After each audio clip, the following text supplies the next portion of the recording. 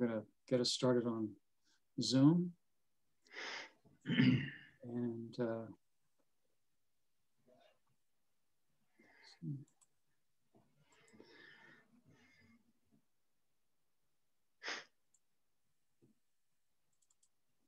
you're looking at our title slide, Jim? Yep.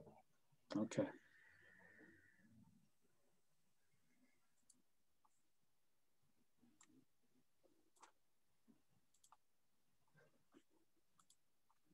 Well, good afternoon, everyone, and welcome to the 31st edition of Chebacco Chats. We're glad to have our audience back with us, and I want to say right up front, thanks to Bar Harbor Bank and Trust for being the sponsor of this episode of Chebacco Chats. We really appreciate their support, and we're really happy to have Professor James O'Toole, the Clough Millennium Chair in History at Boston College. Professor O'Toole is the author of The Faithful, A History of Catholics in America, and he spends part of every summer in Spruce Head, Maine, over on the western shore of Penobscot Bay. And Jim, welcome to this episode of Chebacco Chats. Thanks very much. Pleasure to be here.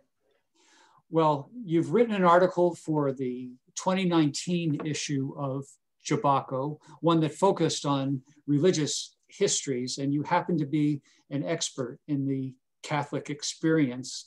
And you went back to an episode in 1913 that connected the events 300 years earlier at Saint Sauveur and looked at the lessons that were drawn from that event 300 years previously. Would you begin by reading to us from your article? Sure.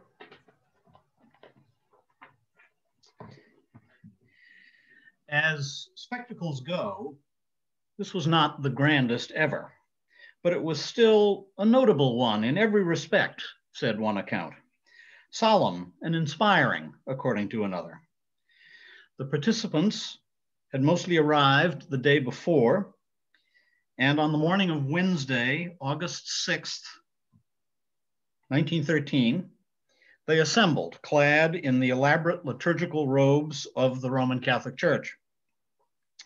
They had come to dedicate a new parish church building, and as a crowd of about 1,000 looked on, they began by walking around it in a procession, reciting the prescribed prayers, an account said, whereby the material edifice is dedicated and sanctified for divine services.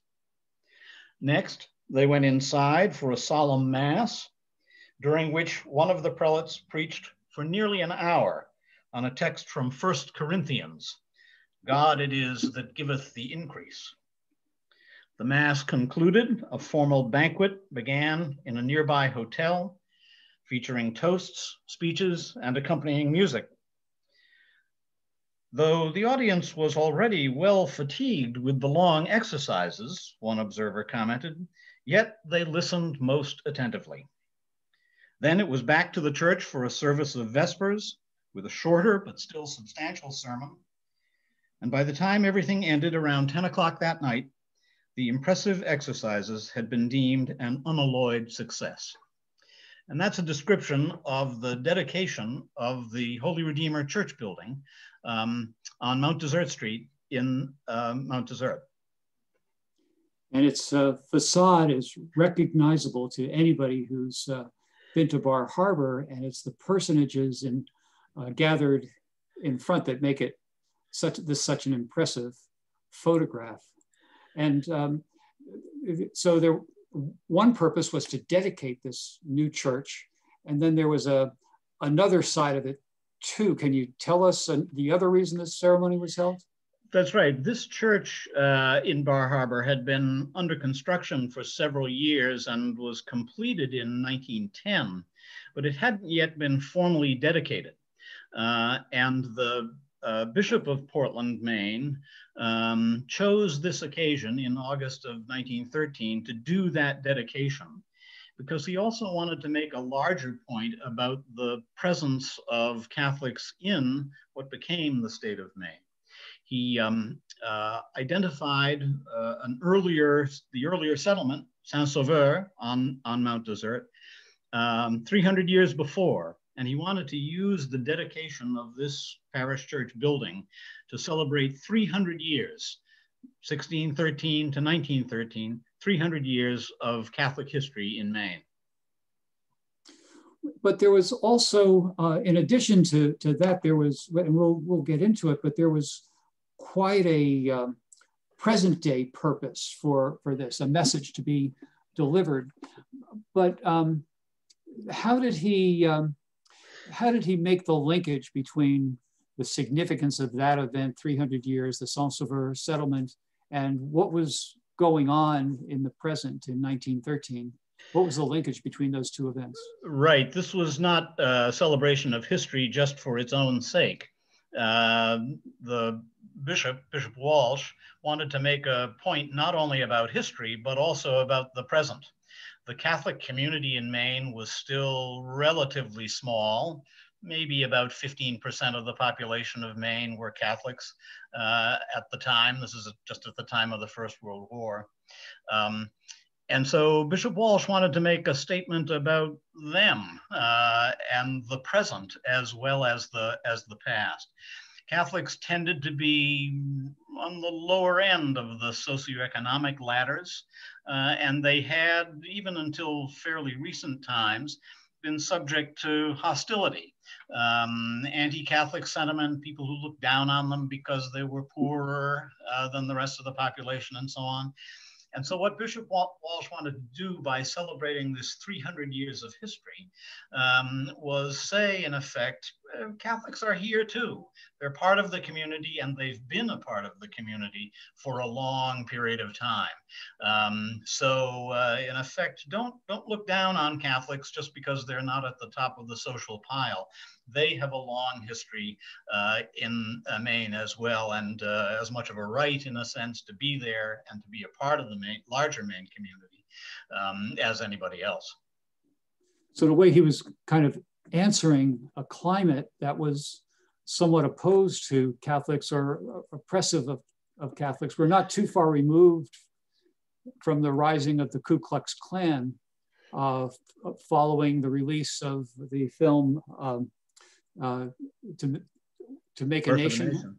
Birth of a Nation. Yeah. No, that's right. That was the a part of the climate, and in the 19-teens and 20s, the Ku Klux Klan, especially here in New England, the Ku Klux Klan was as much an anti-Catholic, anti-immigrant organization as it was an anti-Black organization.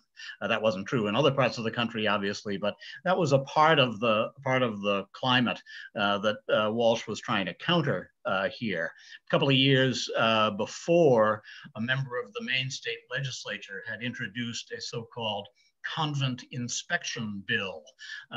He was sure that nefarious things were going on inside the convents of Catholic sisters, and he wanted to pass a law that would make it possible for officials of the state to go inside and see what was going on. The bill didn't pass, but that too was a part of the general climate of suspicion of Catholics and hostility toward Catholics that Walsh was trying to counter, again, by saying, no, Catholics have been in Maine for 300 years. There's nothing wrong with them. There's nothing unpatriotic about them. Yeah, and conspiracy theories really had a way of setting the tone, right? The thing about what was going on in convents and other areas, they really tended to take their place in culture. I know we have a manuscript that outlines a conspiracy theory in our collection at the Historical Society. That's right. That's right. So this was organized. This was not just a local event. This was organized at a very high level. And here's a image of some of the people who put it together. Can you tell us how this was engaged, senior leadership of the Catholic Church? Yeah, sure. First of all, seated there on the right, that's Bishop Lewis Walsh, who was the fourth man to be the Bishop of Portland, Maine. He had been appointed in 1906. So in 1913, he's still relatively new at his job. Walsh was a native of Salem, Massachusetts.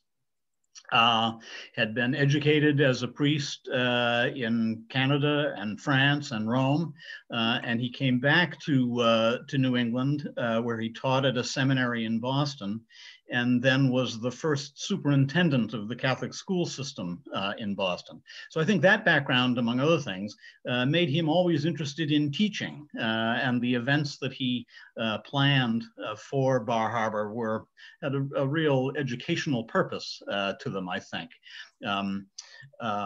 And so Walsh, again, fairly new in his job, wanted to arrange this ceremony to mark 300 years of Catholicism in Maine. And he started planning several years before, so that he could attract Catholic leaders from around the country and even from around the world. The other man seated here on the left is a man named Giovanni Bonzano, who was the representative of the Pope on these occasions. So again, as you say, it wasn't just a local celebration. Even a representative from the Pope came and served to make the event a special one. Bonzano was what was called the apostolic delegate to the United States.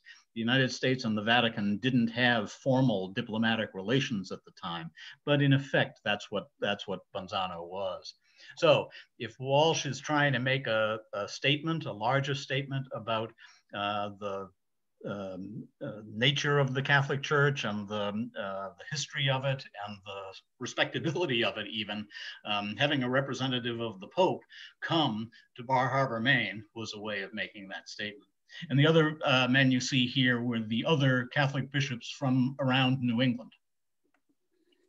And I don't know if this is how this pertains, Jim, but I think this is an old Catholic church. This is pre-Vatican II. And I wonder if that gave it the gathering and the people involved, a different cast to the whole event than we might react to it if we were to see something similar today. Very much so. This would have been a much more elaborate ritual than a similar ritual of dedicating a parish church would be today. The religious purpose would still be the same, to officially make this a Catholic parish, but the ceremonies at the time, well, among other things, the ceremonies at the time would have been conducted entirely in Latin. So all the people who gathered wouldn't necessarily have been able to follow what was being said. But the ritual, the robes and vestments that they wore would all have been much more elaborate than anything we'd see today. And that too, I think, had a purpose of saying, well, this even this little parish church in a little corner of Maine is a part of this larger worldwide culture of Catholicism. And maybe the different tone and expectations explain the patience that people had to sit in those pews for so long. That's right. For this ceremony, hours and hours. Some minds probably wandered during the ceremony. I want to invite our audience to pose questions. If you're watching on Zoom, use the chat or the Q&A function. If you're watching on Facebook Live, just go ahead and put a comment and we'll try to make sure that we address your questions and comments. So Walsh had the idea that history could serve the needs of his congregation and his overall purpose. Can you tell us how that worked? Yes, I think because he had these larger purposes in mind and was himself personally interested in history, as well as being a former teacher, I think he designed this occasion so that it could establish the long-standing traditions of Catholics in Maine. And there were actually several possibilities that he could have chosen to accomplish that purpose. There were other historical anniversaries around this same time, and he could have made something of all of them. One of them was when he came to Maine, he was only a couple of years shy of the 100th anniversary of the building of St. Patrick's Church just outside Damariscotta. St. Patrick's, which is still an active church today, is the oldest Catholic church building in New England. And so if Bishop Walsh was looking for a historical event to celebrate, he could have chosen that 100th anniversary of the church in Damariscotta. The problem was that anniversary was going to occur only about a year and a half after he arrived in Maine, and he just didn't have time to plan this same kind of grand celebration. He did go on the anniversary of St. Patrick's, but he didn't have enough lead time to turn that event into a greater celebration. He could also have chosen a couple of dates in the 1920s relating to Father Sebastian Rao, an early Jesuit missionary to Maine. There were a couple of bicentennials connected with Rao, but those events would all have been in the 1920s. Too far away, I think, for Bishop Walsh to make anything of them. He wanted to do something sooner rather than later. So it really was perfect timing. That's right, and the other thing is that, of course, there was another 300th anniversary at St. Croix on Passamaquoddy Bay, but the 300th anniversary of that had already happened, had already come and gone before Walsh came to Maine. There was a small French missionary settlement there. So that anniversary had passed, making the one in Bar Harbor the one that Walsh focused on. And he had a lot of material to draw from. All the episodes that you just recited, so many of them are documented in the Jesuit Relations, which is a fundamental document for North American historians and for the history of the Catholic Church. Absolutely, absolutely. And other historians have relied on those Jesuit relations. The most famous probably was used to Francis Parkman used those Jesuit relations, and it was he who identified what he thought was the site of Saint Sauveur on the island. Right.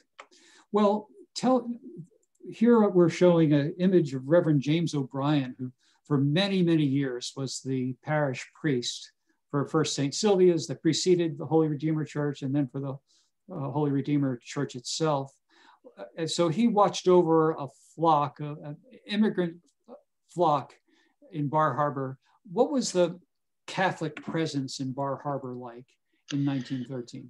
Yeah, the Catholic presence in Bar Harbor was very small, but perhaps like today, it was small during the year, but grew to several times over in the summer. As people came for the summer. Initially, what Catholics there were on the island, this would be in the 1880s and 90s, maybe about 300 or 400 families, 300 or 400 people, I should say, all together. And initially, priests came over from Ellsworth and would say Mass and would then go back to Ellsworth. But when St. Sylvia's church was built on Kibo Street, then a priest could be assigned to it permanently. And after an earlier priest, Father O'Brien here came in 1894 and served for 30 years. So he was a prominent local figure and a well-liked local figure. Yeah, and as I mentioned before to you, Jim, before this started, when the day he died in 1924, every business in town closed down for his funeral. Mm-hmm. He was widely respected. And so it sounds like the history that Walsh was drawing from, he had some selections some specific episodes he wanted to counter, especially episodes of discrimination. So in 1913, it was only 60 so years previously that John Baptist had Right. been tarred and feathered.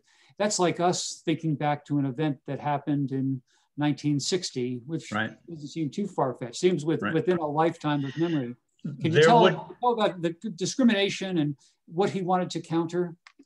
yeah, the John Baptist incident was the most prominent one, and as you say, there would still have been people alive in 1913 who remembered it, or at least had heard their parents talk about it. John Baptist was a Jesuit missionary from Switzerland originally, who came to the United States and served native Catholic populations in Maine.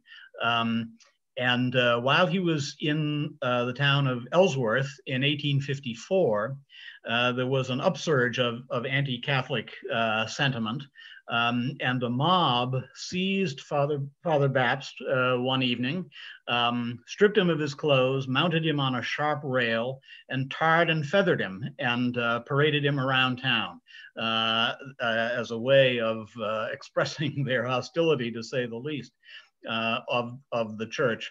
Baptist was a tough customer, however, and always proudly said thereafter that the day after the tar and feathering, which was on a Saturday, the day after, he said Mass for the Catholics of Ellsworth nonetheless.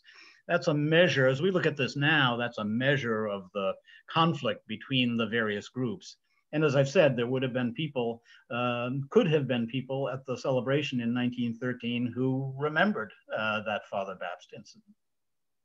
And there was a convenience in asserting the legitimacy of Catholic presence on Mount Desert Island, in that while Walsh was pointing to a 300-year-old tradition, the Plymouth landing occurred only 293 years previously.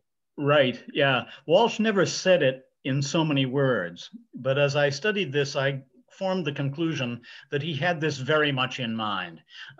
If, as he saw it, Catholics were looked down upon by the Yankee community in New England generally, that looked to the landing at Plymouth Rock in 1620, Walsh could say by indirection, but nonetheless clearly, oh, 1620, Catholics were already here by 1613.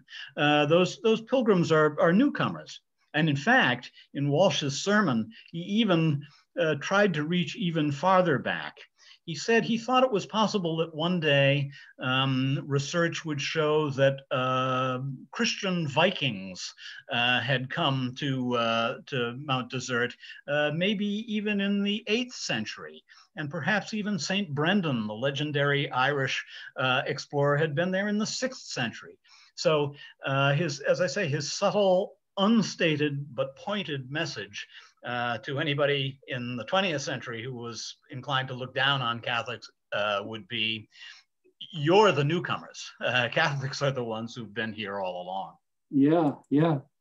So how did he hope that this assertion of Catholic legitimacy would switch the public, would make it have an influence on the public interest?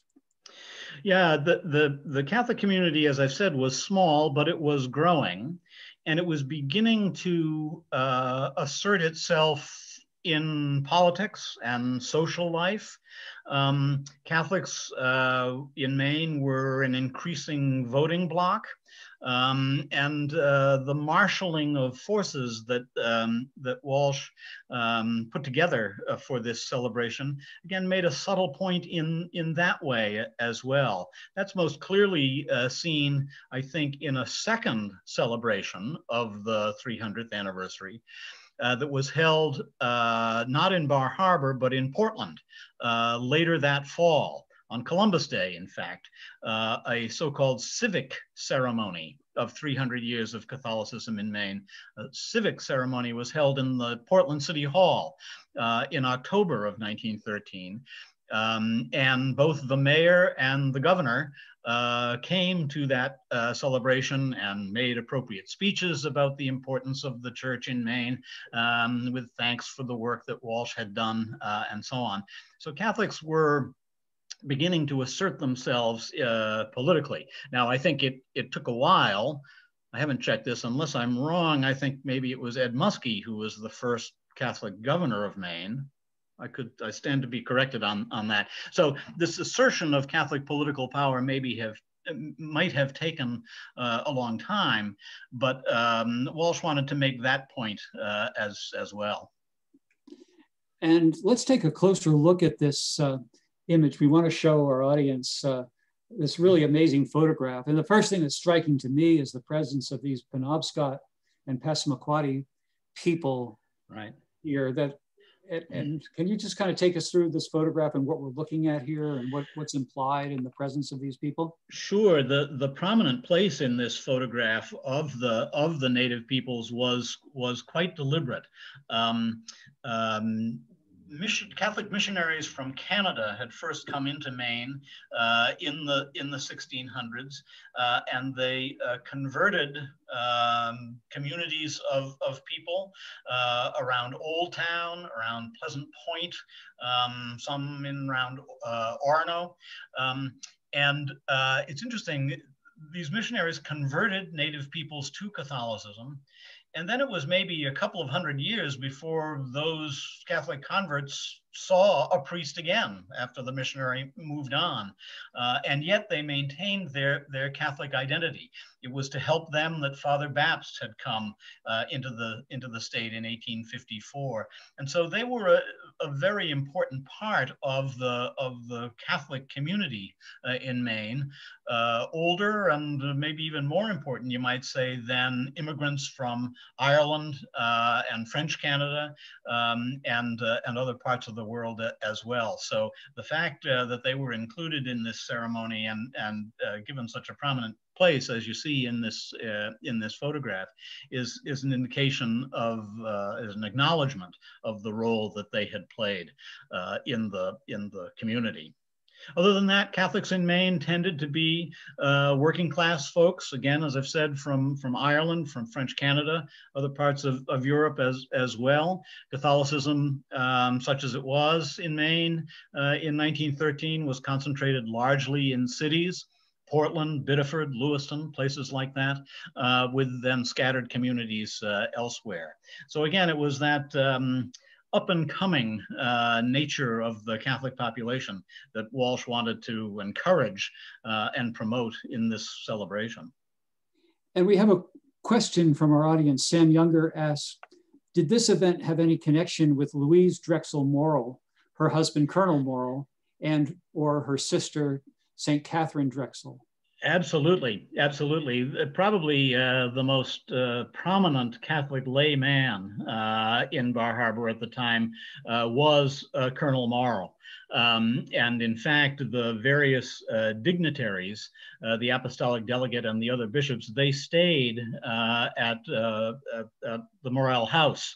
That photograph you saw of them together was all on the porch of the Morrill house. So he was a very prominent figure in Bar Harbor, and as the questioner indicated, originally from Philadelphia, he had married into the Drexel family and was a sister-in-law of Catherine Drexel, now Saint Catherine Drexel, who was a woman who formed a community of Catholic sisters to work particularly with African Americans and with Native Americans. In fact, also, I should say, Morrill also donated the land right next to Holy Redeemer Church here, just down the street, for the convent of sisters that staffed this St. Edward's School, which was associated with the parish. The school was named St. Edward's in honor and in thanks for Edward Morrill. And that convent, until very recently, housed the Bar Harbor Historical Society. So that's right. I visited there a couple of summers ago and saw the house, and I had heard that the house was for sale. I don't know if it has it been sold since. You know, I don't know its sales status, but the Bar Harbor Historical Society is very much relocated in La Rochelle, a beautiful building over on West Street. Okay, good. Well, we have just a couple of slides left. We want to make sure that we cover what Walsh had to say in his sermon. Not his version of it, but a shorter version of it. Well, yes, it'll be a shorter version. I won't go the full hour and a quarter, hour and a half that he used. He reviewed the history not just of the community on the island, but the entire history of Catholics in Maine, including though obviously the Saint Sauveur settlement, which was old, undoubtedly that, but in fact, the settlement that he was celebrating was very short-lived. A small group of French military men and settlers and 2 priests landed on the island in May of 1613. And the site is generally thought to be at Fernall's Point on Somme Sound. They landed in May of that year and began to build a settlement. There aren't direct records, but Mass was undoubtedly said by the 2 priests who were with them, Fathers Bayard and Massé. And the intention was that this would be a long-standing settlement. But in the fall, in early September, a fleet of English came up from Virginia. Of course, the English claimed this territory as well as the French. The English destroyed the settlement. They took the priests captive. And so this settlement that had begun with such hopes in May of that year was gone by September of that year. And in fact, Catholics hadn't really come back to Maine after that for a couple of hundred years. Even so, Walsh glossed over that a little bit. He even called the settlement a permanent settlement. Well, the intention had been that it would be permanent, but it turned out to be somewhat less so. And nonetheless, from his perspective, marked a 300th anniversary. And we've been showing you, by the way, the gorgeous images by Jennifer Steen Boer, her photographs of stained glass. That was a feature of this issue of the magazine. And these are from both Holy Redeemer Church and also St. Ignatius Loyola in Northeast Harbor. So you say in your conclusion, Jim, that Walsh used, quote, the past to say something significant about the present. How did he do that? Yeah, he was interested in these larger messages that the historical celebration could provide. You know, I think we do that with history all the time. The 400th anniversary of the landing of the Pilgrims. Just yesterday, in fact, was the 400th anniversary of the signing of the Mayflower Compact, the first document of self-government in America. Well, that event is celebrated today, not just for a historical event, but also as a reminder of the importance of self-government and democracy and participation today. Walsh was doing the same thing, I think, with this celebration in Bar Harbor in 1913. Yes, there is this history. Yes, it establishes the Catholic community as an important part of the larger Maine community. So everybody should look on that history as contributing to the larger history of the community. Well, I think we've continued to do that in our own world this year. This is the bicentennial of Maine statehood. Right. Compared it to the centennial of Maine statehood and noted how different the stories that we tell then and now have become, and how much we link them to current events. I don't think we can get away from it. I think that's right. You know, some people look on history as being irrelevant. It's past, after all. It's over. What's the meaning for that? Obviously, as a historian, I believe just the opposite. History doesn't always have clear, direct, obvious to everybody lessons. But I think if we don't understand our history, if we don't study it, then we're less than we might be. History for a larger community, I think, is like memory for an individual person. And I think in these celebrations in 1913, Bishop Walsh was trying to enhance the memory, not just of Catholics, but of all the people in Maine. Well, if anyone in our audience has other questions for us, please put them in the chat section of Zoom or in the comments of Facebook. We'd be happy to field them. And if you don't come up with a question until after we're over, we'll reply on our Facebook Live page.